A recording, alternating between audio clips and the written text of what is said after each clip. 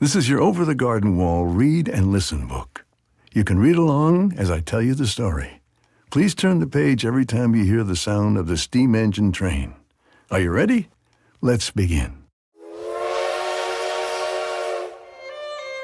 Somewhere lost in the clouded annals of history lies a place that few have seen. A mysterious place called the Unknown, where long-forgotten stories are revealed to those who travel through the wood. On one particularly dark night, beneath an overturned half-moon, two brothers accidentally wandered deep into the fog of this strange world. Their names were Wirt and Gregory.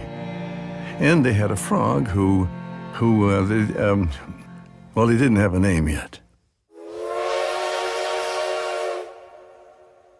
As the boys began to realize just how lost they were, they suddenly heard the sound of a cleaving axe echoing through the otherwise silent forest.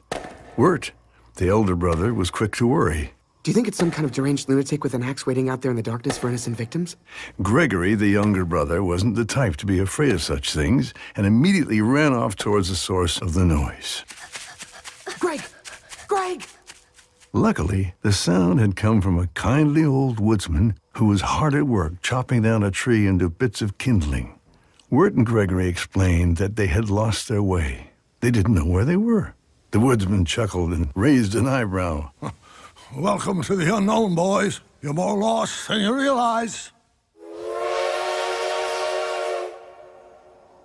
The woodsman, who seemed to know every inch of the forest, pointed the brothers in the right direction. Soon they were back on the path towards home, but the trail seemed to go on and on. Morning came, and they were still wandering along the same path. We should have found a town by now, said Wirt. This is the way the woodsman told us to go, right? Before Greg could answer, they heard a small voice calling to them for help from inside a bush. Help me, I'm stuck. The voice pleaded. Help me out of here and I'll owe you a favor. The voice belonged to a talking bluebird named Beatrice. Though Wirt was hesitant, Gregory thought it was a good idea to let the bird free. Upon her release, Beatrice was very grateful and promised to guide the brothers to Adelaide of the pasture, the good woman of the woods. She could help you get home, Beatrice explained. With Beatrice to guide them, the travelers journeyed onwards, deeper and deeper into the unknown, in search of Adelaide's cottage. The first place they stumbled upon was a peculiar little town called Pottsfield, where everyone seemed to be made of vegetables. The inhabitants were celebrating the harvest season and dancing around a big thing. Say you folks ought to don your vegetables and celebrate the harvest with us. One of them insisted. Yeah, it's nice here. The other added. But though it seemed fun, Wirt and Greg knew they had to continue on. What they didn't know was that someone or something was following close behind them as they traveled. A figure crept out of the shadows. It was a ferocious gorilla. They ran. Before long, they reached the schoolhouse and found it was full of animals learning to count and spell.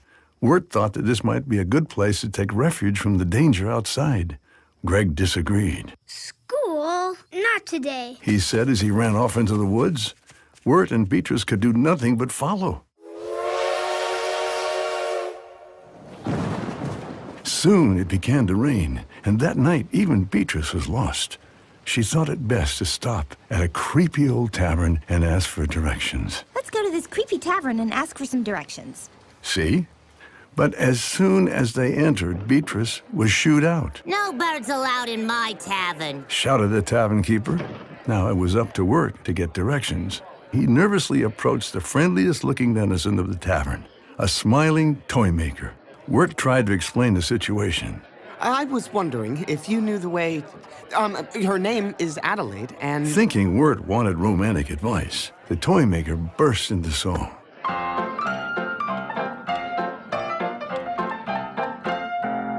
Write a loving letter, boy, that swoops and sweeps and curls. Calligraphers are just the thing to help you win your girl. Then you'll need to dress up smart, the tailor's here by chance. You'll stitch your trousers, hold your belt, and find culture of friends. Your shoes, my goodness, how they're worn, but you're too young to know.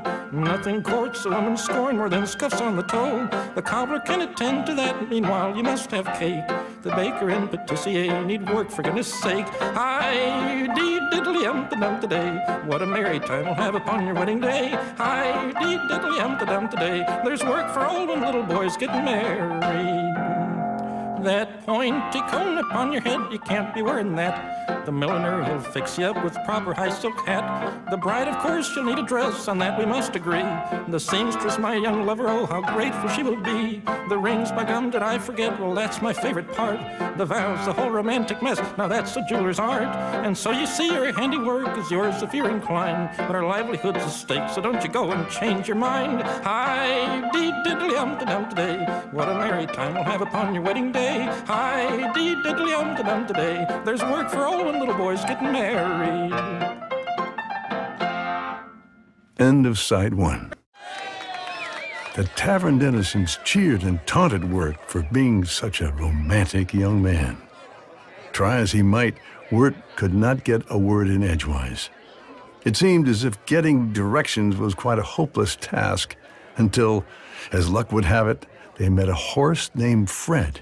Like Beatrice, Fred the horse had been forced to stay outside in the rain. Nice to horse your acquaintance, he said, letting them ride on his back. Now, Fred was not a very smart horse, but... Actually, I'm the 3rd smartest horse in town, all right? Okay, fine.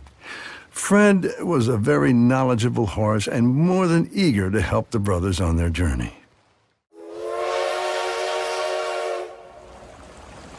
Their course was almost complete when they reached a wide river. The only way across was to ride the riverboat ferry. Unfortunately, none of them had any money to buy a ticket. They were all flat broke. What could they do? They were so close to Adelaide of the pasture. They were so close to getting home, yet so far.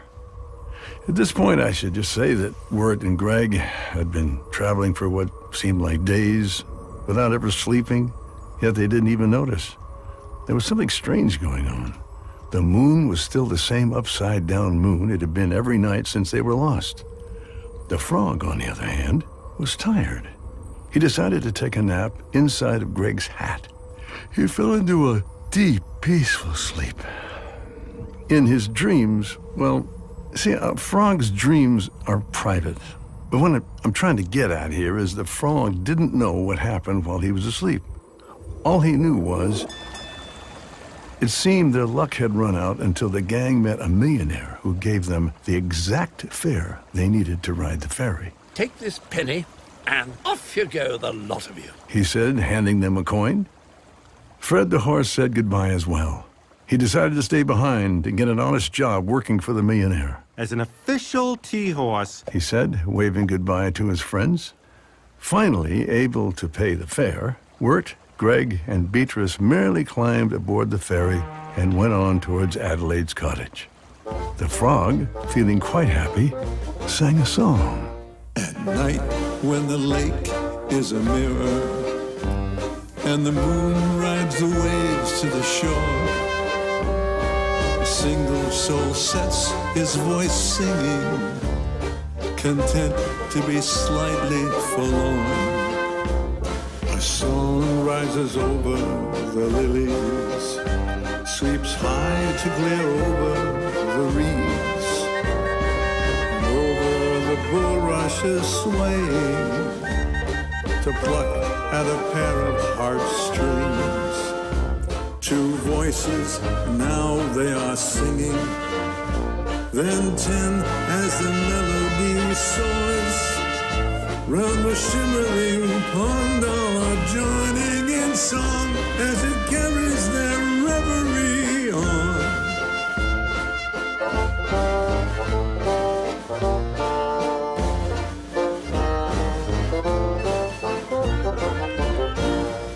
Over the treetops and mountains, over the blackened ravines,